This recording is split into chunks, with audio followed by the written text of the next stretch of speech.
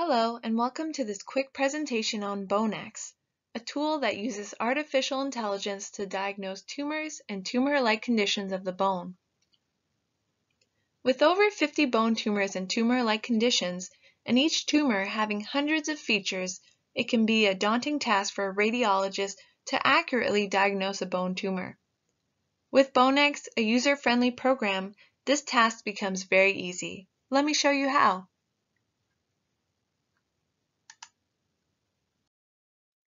As pioneers of using artificial intelligence for medical applications since 1990, we found there was an opportunity to use AI in the diagnosis of bone tumors.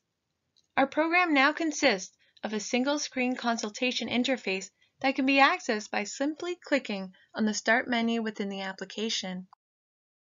The consultation screen opens and prompts the user to select or deselect appropriate features based on what they observe on a plain radiography. These features are grouped into 12 categories, but as you can see, all the features are clearly laid out, making this an easy task.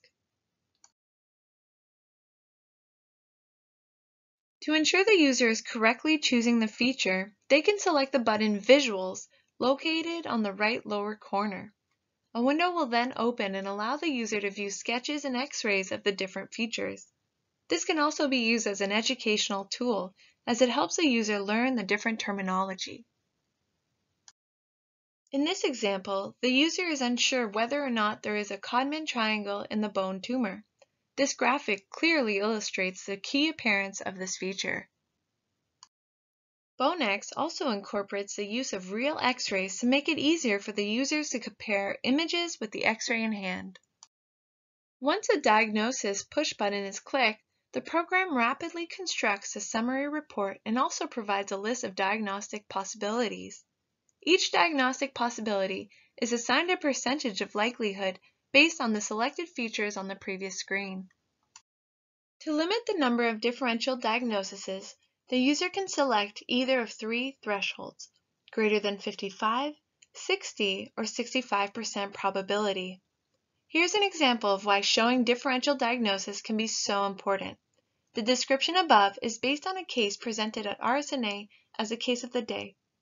The patient was unfortunately diagnosed with osteomyelitis by the radiologist, but later was found to have Ewing's sarcoma, as the program had indicated.